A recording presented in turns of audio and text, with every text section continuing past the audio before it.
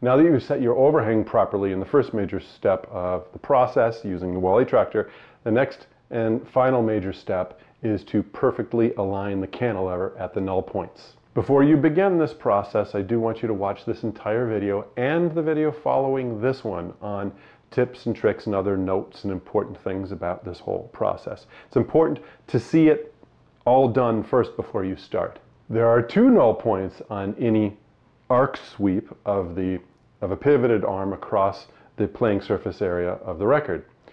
And if you have set your overhang properly, then when you align your cantilever at the first null point, it should also be perfectly aligned at the second null point. We're going to confirm that, and then we're going to do a final step whereby we're going to look at the cantilever alignment at the points of maximum angular error, clockwise and counterclockwise. Seeing your cantilever's alignment at the points of maximum angular error is particularly important for two reasons. First, it teaches you how to have your eye be sensitive for what 1 degree of angular error even looks like. And then secondly, if you can see what you're expecting to see at those 2 points of maximum angular error, then it's extra confirmation that you know you have nailed your alignment at the null points. The same preconditions for setting your overhang also apply to aligning your cantilever. First, the platter is immobilized. You've set your vertical tracking force. Anti-skate has been disabled. You've already determined using the Wally skater that the horizontal torque forces are under control and not going to be causing a problem. Same thing for static friction. And lastly, of course, maybe perhaps before all of this, you would have made sure that your arm board is level as possible. Actually, it's the arm board that's more important to be level than the platter.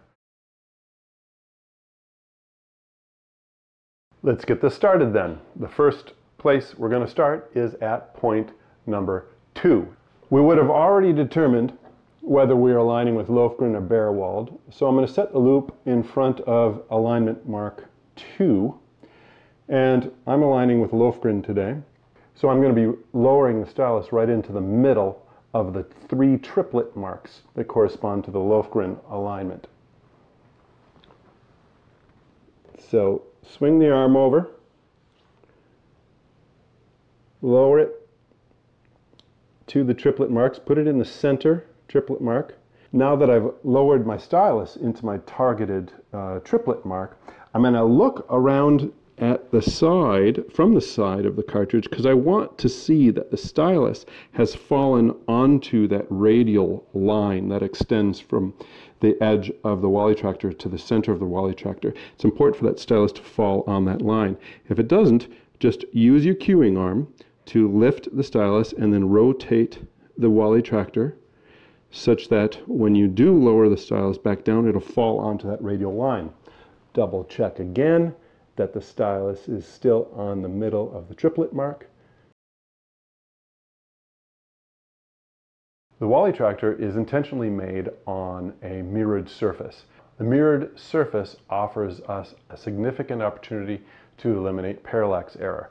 You have to ask the question, when you are assessing for parallelism between the alignment line at the null point and the cantilever, how do you know your eye is in the right position to make that assessment? Well, the mirrored surface makes that possible because these lasered etched marks have a reflection of themselves in the WallyTractor. And if you look closely from this perspective, you will see that depending where your eye is, the etch mark and the reflection of the etch mark will not line up or line up with each other. So you want to put your eye just in the right position that they line up with each other. Once you've done that, once you've put your eye in that right position, now you can assess for the alignment of the cantilever at the null point. We can see at our first attempt to align the cantilever at point number 2 that we are in error a bit clockwise. So easy solution, with the arm up, bring it over to the armrest, and we're going to revolve the cantilever a little bit counterclockwise in order to make up for that error. Now, I would suggest that you do not loosen both of these screws. Keep one of them snug, not tight but snug, and loosen another one and just give it a little nudge, almost imperceptibly so. Now, if it won't go at all, then that means that the screw that you do have snugged down is a little bit too snug, so you might back that up just a little bit, and then you can do a little revolving. Okay?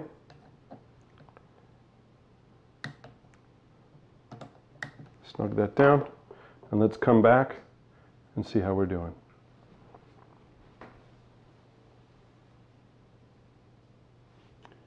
Put it right on the center of the triplet marks.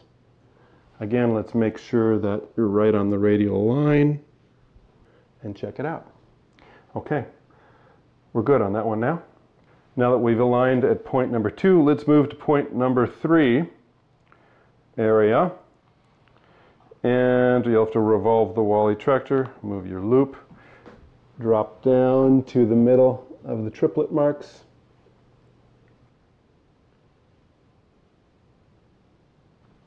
Make sure the radial line is right underneath the stylus. Put your eye in the right position to remove parallax error. And yeah, it looks just like it did at point number 2. We're looking good.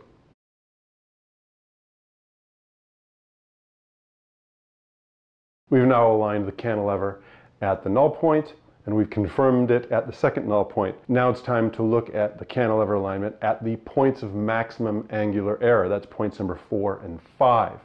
4 being clockwise in error and 5 being counterclockwise in error.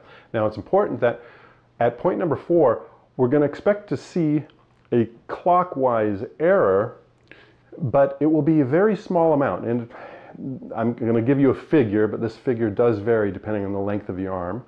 Most people will be around 1 degree. We're going to want to see about 1 degree of error. Well, what does that look like? Well, you don't have to know right now. This is going to teach you.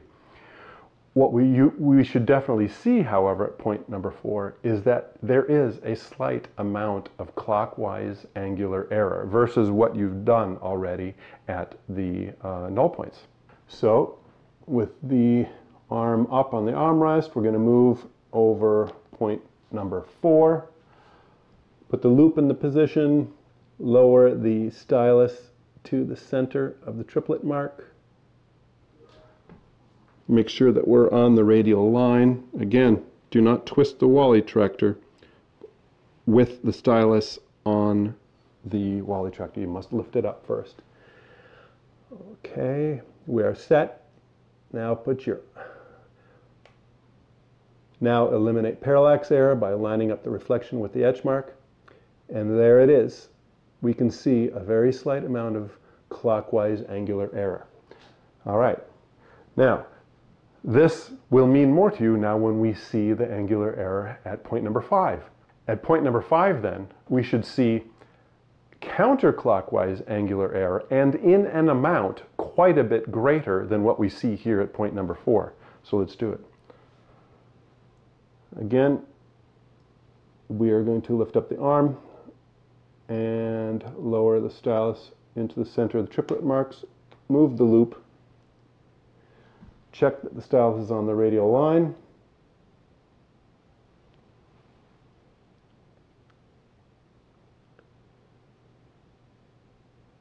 get your eye so that you're eliminating parallax error, and there it is. Now we can definitely see the counterclockwise error is in an amount quite a bit greater than what we saw at point number 4. If at point number 5 you see a great deal of counterclockwise angular error, but you're not convinced that you've seen anything at point number 4 in terms of clockwise error, then chances are you can do a better job at the null point. Right? So go back to point number 2 and realign, and probably in the case I just spelled out here, you will probably have to rotate the cartridge a bit clockwise from a bird's eye perspective. On the other hand, if the error that you see at point number 4 clockwise and the error you see at point number 5 counterclockwise look to be about equally matched, just in opposite directions, then you probably need to revolve that cartridge a bit counterclockwise at the null points. This very process then has trained you what 1 degree even looks like, because that's what you'll see at point number 4. And we now have confirmation that you really nailed things at the null point, because you won't see these two errors to the degree that we're showing you here unless you have aligned well at the null point. That's it for aligning the cantilever. There is another video after this that I do want you to watch. Very important points, tips and tricks and other situations that you may find yourself in when going through this process.